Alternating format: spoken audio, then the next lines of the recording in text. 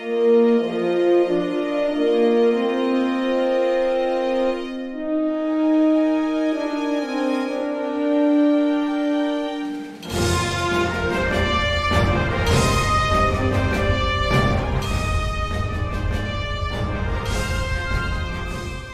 so Jim, I've been having this stress. You have me on so many projects, but I have the person who does physical therapy for me. He's out of the Bay Area, and he actually does the work on the Sharks, the 49ers, and stuff like that. So yesterday I was supposed to get therapy for my neck, and he actually had to fly out. The Niners flew him out to take care of something in Minnesota. I don't know. So tomorrow I'll get totally fixed up. So just everyone know I'm in excruciating pain right now, but I love Star Trek Adventures so much that I showed up anyway. Good for you. Good for you. I mean, hopefully the stress isn't because of me, because I've got the stressful job. You've got the easier of the two jobs, and you've been doing this long enough now for Star Trek Adventures that I think you can trust the process and know that it'll all work out and you'll be okay. So if that's any, I know it's hard to, as a writer, it's hard to hear that, but don't sweat the small stuff, right? Even if my neck muscles don't believe you, I believe you, and that's what matters. All right, everybody, welcome to another continuing conversation. I'm Michael Dismuke, freelance writer for Star Trek Adventures RPG, and a blogger, one of the bloggers on Continuing Missions, which is the #1 fan site for the RPG Star Trek Adventures. Jim, introduce yourself and then introduce our special guest we got today. Sure thing. My name is Jim Johnson. I am the line manager the project manager and line editor for the Star Trek Adventures RPG, published by Modiphius Entertainment. I am a lifelong Star Trek fan, and I am the co-host of this here show with Michael. And we are very, very excited and pleased to introduce our guest for this week, Jake Ross, Star Trek Adventures contributor and man about town. Please introduce yourself, sir. I'm Jake. I've off and on done writing work for Star Trek Adventures. I did some of the lore stuff for Core, some of the playtest adventures, Gamma Quadrant, well, parts of Gamma Quadrant, and then some other things. And then I do my own stuff on the side. What are some of the things you do on the side? Talk to us a little bit about, because I know I interviewed you on Continuing Missions a while back, but bring people up to speed about your history with working in the RPG industry. Do you hear that? Sorry, there's dogs. Do you hear them? It's okay. Okay. I got my start. My first job was actually I got hired by Alderac to work on Legend of the Five Rings, and then by Mongoose for some Traveler stuff. And then I made it my mission to see how many samurai games I could make, and I think I've made like 4 different ones. So that might be the record for how many different samurai games someone's made. But since then, I've kind of backed off, and I'm doing some different stuff, kind of hard sci-fi exploration games. Yeah, and in fact, that's one of the reasons we had you on the show. We were having a conversation. I know we're working on a project, NDA, but we were chatting, and there was something you said that struck me. And myself and Jim have talked about it a lot, and I really wanted to open this up to the general audience too that watch or listen to our podcast. And you were talking about a transition you're making. Can you tell me that story about why Star Trek Adventures, writing for Star Trek Adventures, appeals to you now more than ever? And to your dog, who, by the way, sounds like he's very violent. Yeah, there's 2 of them. They're both Chihuahuas. One's more of a Chihuahua, and she's the one you can hear. Excuse me 1 second. This is great. Everyone's. I love the background. It's so cool. Actually, I'm using this in one of my books. But I used to do like a lot, like I said, I got started with Legend of the Five Rings, which was a pretty violent game. And recently I kind of deleted a lot of my back catalog just because I was getting more conscious of, with the way things are in the world now, I personally want to be a little more conscientious of what I put into the world in the creative space. Maybe games where violence is not the optimal solution to your problems or even a viable one, because in the real world, it doesn't really do much for you if you're using it to that. Yeah, and this is the subject I really want to explore today, because that's one of the things that actually drew me towards Star Trek Adventures writing for them, is because you can actually write a thought-provoking story that doesn't need a phaser or a photon torpedo, but is still engaging. And I know, Jim, yourself, you're a lifelong Star Trek fan, and we've talked a lot about why the game appeals to you. We talked about it as a stress reliever during the pandemic. Do you want to add a little theme to this before we dive into it? Yeah, I mean, I don't know if it's necessarily directly related to violence, but I mean, it's certainly a part of it, right? I mean, I think Star Trek, Star Trek from the very beginning was a hopeful outlook on the future, right? Where people would work together to, reach for their common goal. And of course, there was always some violence when, when the Klingons of the week would show up, or the alien of the week, Kirk and Spock and everybody would go into the fisticuffs, and you get the dramatic, fight music and stuff. But that was almost, it was like a step above cartoon violence. Like, it was phaser blast. It wasn't bullets. There was a little bit of blood, but it was a different level of violence. And I mean, I think clearly our society has changed in terms of like the sensitivity that we've gotten to violence. Because like, I mean, there's so much gunplay on movies and videos and television now. It's just hard to imagine. And I've noticed it over the last, probably decade, that I've gotten way more sensitive to it, where it really bugs me to watch so much gunplay. And it's even influenced my writing too, because like I used to do a lot of fiction writing before I got caught up on Star Trek. And one of the series that I've been working on is a weird Western, and because I love Westerns and I love weird fantasy. But even then, it's like, oh, there's a lot of gunplay in that series, and can I go back to that? Because it's just, I don't want to say it was gratuitous, but it was just a lot of gun violence. It's like, there's so much gun violence in the real world right now. I really struggle with that. But Star Trek, it's just such a different shift and such a different type of storytelling that it can certainly be violent if you want it to be.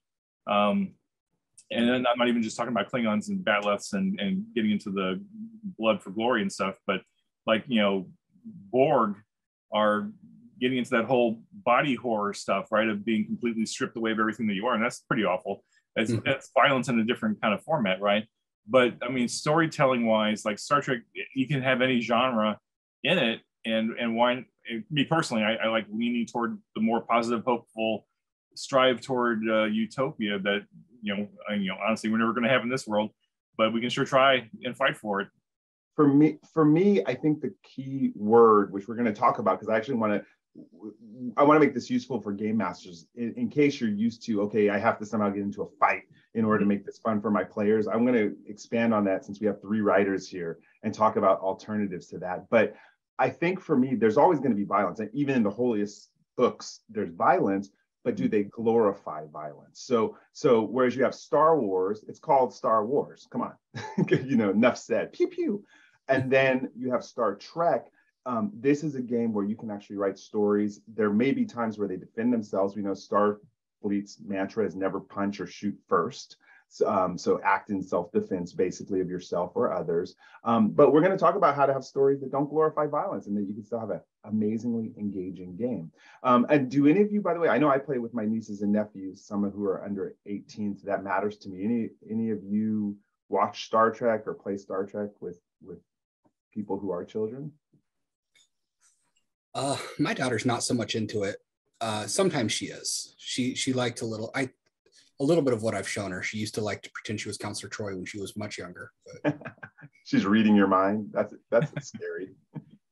Yeah, and my son is almost 7, and we just recently Golden Books came out with a bunch of Star Trek themed books. I've even got some of the old hardcover children's books that came out. It might have been maybe some Random House or something. I don't remember, but they haven't stood up well against the test of time, but he's entertained by those. In fact, we just recently watched Trouble with Tribbles. That was his first Star Trek episode, not counting Prodigy. And he was entertained. Now, of course, violence. There was some violence in that because they had that bar fight. And his first question was, "Dad, why are they fighting?" And it's like, well, it's because this Klingon insulted called the Enterprise trash, and Scotty didn't like that. And so, Scotty, reacted violently. And I said, is that the best way to solve a problem? And he was like, no, that's not the best way to solve a problem. They should have been talking about it. And I'm like, yes, they should have been talking about it. But in the 60s, that's not what they were doing. But so, I had that dad moment, right? But no, so he's 6, and he's going to be the perfect test specimen for me as we continue to bring more stuff out for the game. I'm going to get him into role playing here pretty soon, because like he's got the storytelling gene, and I need to tap into that somehow and keep him engaged. Nice. And notice that the picture I put up behind me is Prodigy, because I thought that would be appropriate to the Very subject appropriate. here. Yeah. Is Prodigy's done a great job introducing Star Trek as a genre to children. And when I think about it, there were some chase scenes, some robots. Robots were the main villain. Of course, much easier to beat up a robot than a real being, Yes. So they structured it to be a very safe show. And to me, it was exciting. And I know we talk and dream about getting the license for Prodigy one day because of where that could go if Modifius had a license in creating an RPG for children, right? Oh, yeah. That would be cool. Yeah. Good. So let's jump into it. I know that a lot of our fans, even on continuing missions, some people have posted stories about them playing with their children, which I thought was really cool. Some have even made visual guides for their children. But if we're playing with adults, but we want to tone down the violence, let's just go around and talk about what kind of stories that Star Trek could lend itself to. We're familiar with the books. What are some of your favorite stories that don't showcase violence? Jacob, do you want to start? I like Disaster. I think that's from Next Gen. You've got a lot of action. You've got a lot of like suspense. No one's killing anyone in it. And I was very briefly a firefighter, so I've got a soft spot for like search and rescue type things, which we don't see a heck of a lot in canon Star Trek, but that's something I'd love to incorporate. I can think of a lot of episodes just riffing off of that. I think about episodes where Geordi LaForge had to go down to the terraforming planet because the terraforming wasn't going so well because they had accidentally made first contact with this crystalline species, right? If you remember that bags episode. and mostly water. Yeah, wasn't that great? And to that point, that's a really good look into disasters, rescue, where there's interaction. Neither party had violent intentions, but it was just a conflict of existence, right? So that's a good idea. What about you, Jim, when you think about? Yeah, I mean, as a writer and as a Star Trek fan, I like character is the most important thing to me, and like seeing characters interact with each other either positively or if they're like butting heads and going back and forth at each other. That's what like that drama, that interpersonal drama fascinates me. And I think of episodes like Duet, where you've got Kira and the guy pretending to be Maritza. Really, they're just two characters in a room, deep, intense drama. There's not really any violence there, right? Like they're not bloody fighting each other, but they're fighting with words and emotions. And so I think of that. I think of Duet. I think of The Visitor, just this incredibly emotional episode about a father and a son and the trip, the lengths that the son is willing to take to bring his dad back is just really powerful. I think of like Picard, The Inner Light, just this whole exploration of his life in 45 minutes that is lost, but he still remembers it all. So those kind of really introspective character episodes I really like even the one with Crusher, Remember Me, where she's trapped alone in the bubble, right? And she's got to get out. It's like, there's no violence there, but it's a great story. So I love that. How about 010101? Did I get it right? I'm not sure. 011. The 11001001, the Binar episode. That's wow, I'm impressed. Yeah. Right. So I think I got it wrong, but I'm not going to look for it. Right. But those are just some samples we're just throwing out, to everybody. I even if we go to newer, shows like Strange New Worlds, where you have Spock meeting T'Pring. There's so many episodes where people are meeting their path. Like think about all the Lwaxana Troi episodes that don't have violence. You're dealing with culture clashes, feelings, and those are some of my favorite episodes. So it's doable. It's totally doable, right? Totally doable. Yeah. So a lot of times too, we have a lot of mission briefs and a lot of modules out. And I know one thing I do is I do filter it ahead of time to say, okay, my group's not all into the blood and gore and violence. We're really into the characterization. And so what about restructuring those modules? I know we've said it before, Jim and Jacob, you can add in too, but can people do that? Can we just take piecemeal from modules? Is that cool? Of course. I've been along. I don't think Nathan specifically spelled it out in the core book that this is a toolkit, but like the more I've gotten to get my hands into it and really kind of shape the direction of the game, this really truly is a toolkit, right? And like literally everything in every single book that we've made, the core book, all the supplements, all the adventures, all the mission briefs, these are tools for a game master and a group of players to use as they see fit. You should absolutely feel free to pull pieces from different ones and combine them and mash them in different ways. I know, Michael, I joked about this on one of the episodes, I don't remember, but like I was talking about how my son has this picture book that has all of these different classical pieces of art, but they're cut into 3 pieces. So you can flip the pages and make completely new pieces of art. It's just like, the eyes and the nose and the mouth of 3 completely different paintings, but it looks cool and weird.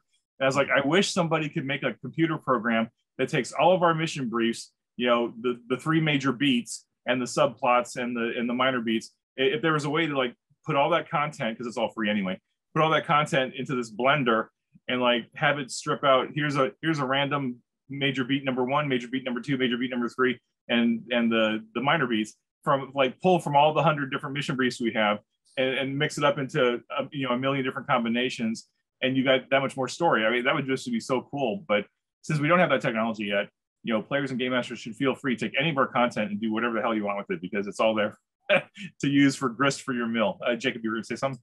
Oh, I've been teaching myself spreadsheets, and I think something like that might actually be doable. Probably, yeah. I'll get back to you about that. Okay. So that would be a great tool. So for you, Jacob, you're talking about the transformation you're making as a writer. Where do you see, for Star Trek Adventures related stuff? Are you currently running a group or playing in a group, or if you're not, what do you see your next games being set up like? I find it hard to write and game at the same time. It's circumstances. The last time I was able to play an in-person game of Star Trek Adventures was late 2019, just because pandemic. But that was a lot of fun. But, and I've just been reading and stuff, and I get online gaming every once in a while, but I don't have any of that right now. So I'm focused more on the generating content side. Okay, good. And then where do you find your inspiration then if you're not, it's easy. I always say movies, it's easy for them to fall back. See, do you hear my dog now? My dog's outside. Where do you find your inspiration for stories then? This is good for game masters who are maybe making their own stories and want to tone down the violence. What's your process for that? I think about, there is a Japanese, and I forget the word for it, but the Japanese have a concept of stories without conflict, which I'm not sure how well, because there's every type of fiction pretty much has a conflict, whether it's something in yourself that you're fighting against or just a circumstance. But I've been wondering about how you would put that in a game, because it seems to me like instead of, you didn't have any conflict, it would have to just be about change or growth. But stories where people are grappling with their own personal things and interpersonal relationships, I've been finding some of the best storytelling that you can find is in game or shows like Kim's Convenience. Love that show. It's so good at the world building. You've got conflicts between every different character, but they've got it in such a way that you can see each person's point of view. And no one acts against each other stupidly. They've all got decent motivations. They've got really good recurring characters. It feels like like the neighborhood where I used to live. So I've been coming at it from a lot of different genres. One of the shows which I've been super impressed with the writing, because again, it's not a show based on violence. There's a couple episodes where there's some political violence, but it's a For All Mankind. For All Mankind is about the space race in this fictional world where Russia were the first to land on the moon and how that affected the American economy and politics. And they're constantly just working to solve problems in space, even colonizing Mars. And it's just fascinating because I'm there on the edge of my seat, and all that's happening the entire episode is them trying to save each other in these horrible situations. And I'm like, and it really reminds me kind of Enterprise early on too. They were first in space and stuff like that. So shows like that are riveting. And again, the writing is epic, and that of course makes a big difference too. Yeah. And letting the characters have those interpersonal relationships, right, Jim? Yeah, absolutely. I'm still, I like, there are a few TV shows that I'm watching right now. Like I haven't watched the finale yet, but I've gotten caught up on Better Call Saul, and which is, about two lawyers that do a lot of stuff, and it's not super violent. It's not as violent as Breaking Bad, but there's some extreme moments of violence in it for sure that are like shocking in a different way, because like you don't expect it quite so much in this show compared to Breaking Bad, which was like hyper violent comparatively. Yeah, I don't think I have anything else to add, honestly. I've talked about it before too. One of the best modules if you want to go through modules of Star Trek Adventures, and I'll talk about a free one that, again, zero violence and was just totally wrapped my group in, was The Ghost Rider by Michael Duxbury. It came out in Modiphius issue 2. And that's when I first really learned what Star Trek Adventures was capable of, because it was this game where all you were doing was a legal argument between a hologram and the daughter of someone who passed away, and the hologram was that person's possession. And the interaction with the players was so provocative with that. And I've heard that from some other gaming modules too, like Nest in the Dark and Call Back Yesterday. These are ones that there's no component of violence inherently built into it, and yet there's some of the more popular modules I hear about. So Star Trek Adventures definitely has that as a potential. Yeah. Good. So anything else you want to add, Jake, on this subject? I know this was an impromptu one, but we really wanted to encourage people to, well, I mean, there is an act of violence central to this film, but have you ever seen the old Hitchcock film Dial M for Murder? Mm-hmm. Yeah. I'm trying to kind of master, and you don't really write out dialogue in an adventure module, but if you're at a table session, that movie has half an hour. The first half hour is two people sitting in a room talking to each other, and you don't realize that more time has gone by than in a normal sitcom, because you've been on the edge of your seat seeing them work around each other. And so that's like another inspiration that I've been turning back to. It's like things like Kim's Convenience and that I watched a long time ago, but bringing back. Well, now you opened it up, because to me, one of the most riveting movies of all time was zero violence, and you're in one room basically the whole time, 12 Angry Men. Mm-hmm. If you could write a Star Trek module like 12 Angry Men about maybe a JAG hearing or some sort of debate, you would have a great module. I'm taking notes right now. Yeah, watch the original 12 Angry Men. We haven't done a lot of episodes about like writerly advice, because like I know that's not really the point of the show. But I think over the years, one of the things I learned from other writers who informed and inspired me, and then I try to pay it forward by inspiring other people, is if you're a writer and you're writing fiction or you're writing screenplays, or I mean whatever you're writing, it doesn't matter. Go to your library, the local library, or go to a used bookstore and grab some stage plays. Grab some stage plays off the little, I mean, they're usually like real small paperbacks, like they're $5. I mean, they're cheaper if you get them used. But stage plays, you mentioned 12 Angry Men, which started off as a stage play. It is so great to get character insights out of stage plays, because there's set directions, certainly, but most of that is left up to the actors and the directors to figure out. And like every production is going to be different, because everybody makes slightly different choices. But if you want just pure character, stage plays are the places to go read. And now, of course, stage plays aren't really meant to be just read, right? You should go perform them.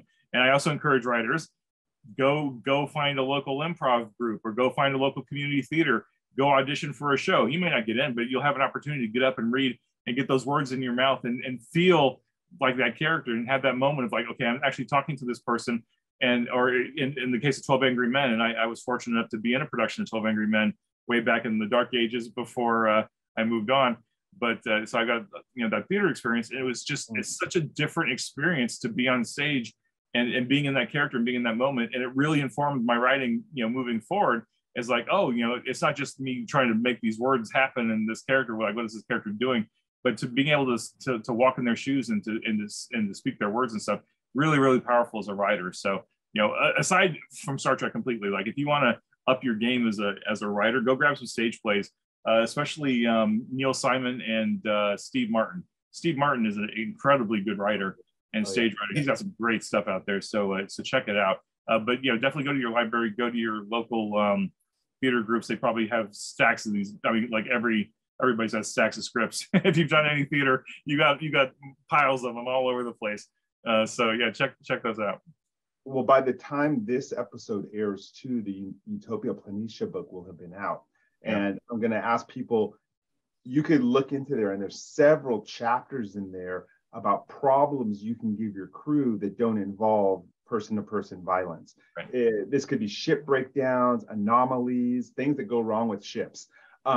And those are, again, are some of my favorite episodes, is just seeing people trying to survive. Bolana Torres, when she was on the Cardassian missile, trying to outwit the program. I mean, what a brilliant episode that was. So I know there's all kinds of encounter seeds spread throughout the different books that you could use that aren't violent, aren't person-to-person violent or ship-to-ship violence. But I know Utopia Planitia, which is coming out, which will be out by the time this airs, has a whole bunch of non-violent seeds like that. Nice. Yeah.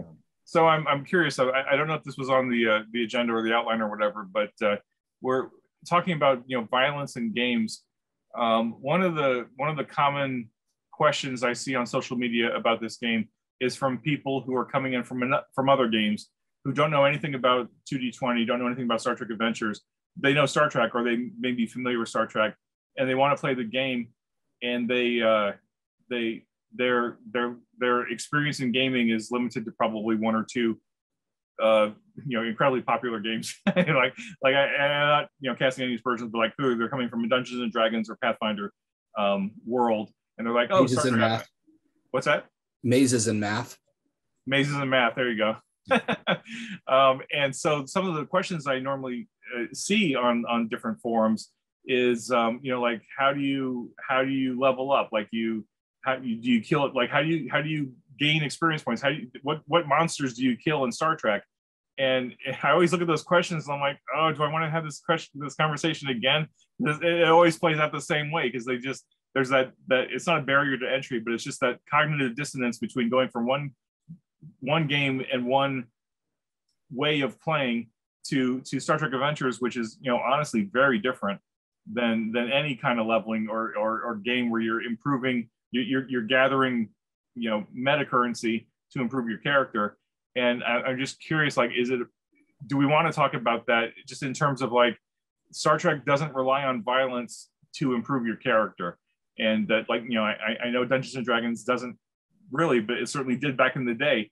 Like when I was playing basic and second edition and third edition, right? The only way to improve your character was to go kill stuff, get loot, and then you leveled up, and then you got more loot, and you got better loot, and you got magic weapons and all that stuff, and you would continue up the chain. But it was always based on violence, right? I don't mean that in a negative sense, and whatever you want to call it, but like the whole point was to go bash down a dungeon door, kill everything in it, take all their stuff, and then go enjoy yourself at the tavern, and then do it all over again the next time, right? And again, don't mean to disparage it, but that's just I think and I'll be curious to see Jake, what you say about it. But for me, Star Trek Adventures, there is a sense of leveling up, but I'm going to call it more rounding out your character. So instead of leveling up, they have rounding out, showing through each story just how brilliant your character is. And remember, with the options you have after every mission or milestone, to change focuses, change values, change talents. This is all part of, just because you exchange a focus doesn't mean you lost it forever. You can bring it back later for an applicable campaign. You're showing, think about Jean-Luc Picard, episode 1, to how you feel about him by the time you see him in 1999, or in 2399. No, 2499. 2399. You just made it to 2401 or 2399, right? So if you want to play this game, your goal is to round out your character so that they see how rich you are and what a value you are to Starfleet. Can you make your character more deep than maybe Mendon the Benzite, who's totally egotistical in the 2 episodes we see him, or can you make him make him, her, they a rich character like Worf by the time they get to Deep Space Nine? Oh my goodness, this character is just so rich. And when you look at them, you see all this back history, and you don't want to mess with Worf, that to me is the challenge. If you are an aspiring writer, if you play video games or read comic books, yeah, we all dream of writing for them one day. This is your chance to craft that kind of character, which is deeper than any Dungeons and Dragons character I'm aware of. I'm just not very aware of it. I'm sure it's out there. What about you, Jake? Thoughts on that? Yeah. Oh, sorry. I just completely lost the train of thought. I'm sorry. I was talking too long. I was talking about rounding out. Yeah, rounding. Pardon. Thank you. Yeah. No, yeah, you actually got me inspired for a possible writing project or a pitch to Jim. So I got distracted. I'm sorry. Mm-hmm. But no, I like how it rounds things out because, it's a different dynamic in the first place. You're on a ship in a post-scarcity ish economy. There is no loot. You've got everything you need. So you get to focus on who your person is. And I really like NDA project being able to, kind of help with that. I think NDA project is really gonna help people with that. Yeah, we'll see. You said something really good, post-scarcity-ish society. And so I challenge people who are like, no, that's boring. It's like, wait a second. Could you actually exist in a world where there's no violence? Could you? Could you as a human being do this? Because if you're bored, if there's no violence, that could be one of the problems with society. I like exploring arts and science, and believe me, if you're into arts and sciences, you'll way better want to spend your time doing that than engage in violence, hurting other people. I promise you. So experimenting with Star Trek Adventures is actually pushing you as a person to grow too. Can you have fun without having violence? That's the challenge I give to people. Boy, you raised an interesting point, Michael. I think there was some comment on social media. I don't remember who. I honestly can't remember, but someone said, you got. I think the conversation started off talking about distances, right? They were like, how long does it take to get from point A to Earth? And I'm like, and the general scuttlebutt, just make it up, whatever you need for the purposes of your story. And it's like, okay, well, let's say it takes 6 weeks. How do I keep from getting bored on that 6-week trip? And I'm like, okay, this is one of the problems with the 21st century person trying to project into the 24th century is like, these people are on a whole different level, right? They don't get bored. They're in a post-scarcity society.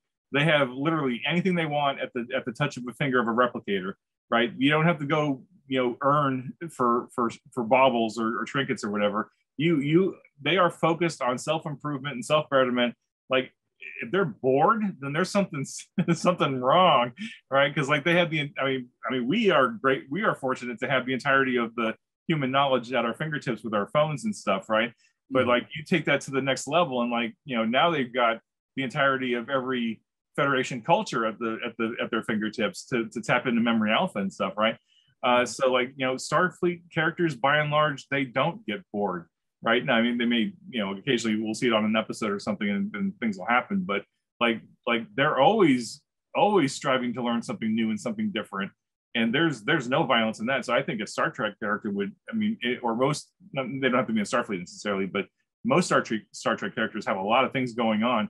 Always keep on Quark is never bored. He's always got another scheme or plan to play on, and I think it would just show a lack of imagination to say that you're bored. I know I became more fascinated with science because of Star Trek. I know Star Trek made it so that, man, I want to be a Geordie LaForge. I want to understand science, and it's all understandable. And I think that's, to me, what I like in many of the modules I write in stories. I actually use real science as the base, and then I take real science and the laws that apply to that, whether it's animal life, flora, physics, and I ramp it up with a little bit of sci-fi to make it interesting, but sound totally plausible, right? That's a mental challenge. It's really fun too. Yeah. I get pitches from time to time from writers, and the crux of their story is, the crew and species of the week fight. And I'm like, okay, why are they fighting? Why is violence the solution? What other options are there? I encourage them to think about the fact that this is going to be played by thousands of groups all around the world, and I'm willing to bet that 75% of them, if not more, are probably going to be looking for the nonviolent solution, because you can't predict what players are going to do. They're always going to find something else to do. Like, you know, the low-hanging fruit really at this point, you know, dramatically and creatively, is that they fight, right? There's other stuff going on. There's always other stuff going on. So I'm always pushing them to go to the next level, go to the next level. You know, it's an onion. Like every story's an onion, right? Peel back the layers, keep digging. Look for the next thing. It's like, it's just easy to say, oh yeah, they fight. It's like, okay, so what? It's one of the 3 low-hanging fruits. I mean, I challenge people to write a riveting story without violence, sex, or swearing. I challenge people, do that. Can you write a riveting story without any of that? That's when you know, in my opinion, that you've made it as a writer, is when you have people and you didn't need any of that in the story. You know, it's funny because like all the legacy Star Trek series, that's by and large, right? Because on network television, they couldn't swear. Holding hands was the equivalent of sex, and there was very minimal violence. So they had to get creative, right? You had to find other ways to do drama that didn't involve sex, didn't involve swearing at each other, and didn't involve shooting each other or punching. I mean, they did punching, but yeah, I mean, that's network television right there, and that's the heart of Star Trek.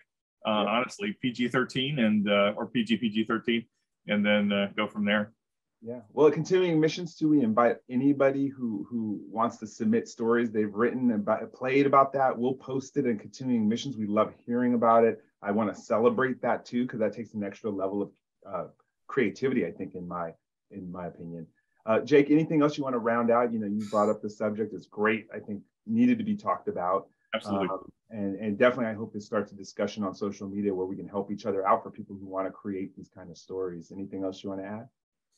You know, I'm just excited to see where things go from here now, that like this kind of stuff's getting propagated, and it's really cool. You know, I have to confess, I was one of Jim's, and then they fight pictures.